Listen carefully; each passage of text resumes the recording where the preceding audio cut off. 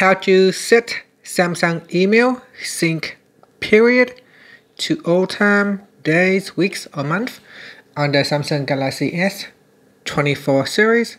First, tap on the home button to go back to the home screen. Then on the home screen or in the apps screen, open up the email app. Next, tap on the menu key at the top left, and then tap on the settings icon.